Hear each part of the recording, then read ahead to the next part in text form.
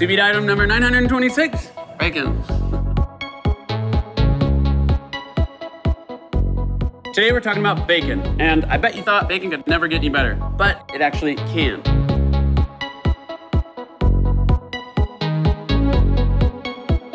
So bacon usually comes in these really nice packages, whether it's thin, thick, or slab. All you have to do is take your package, pop it in Allll.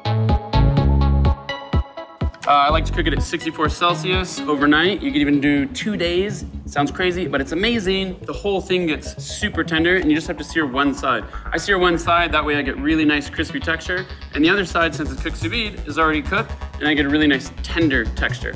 For more tips and tricks, and to learn more about Allll, sign up to chefsteps.com.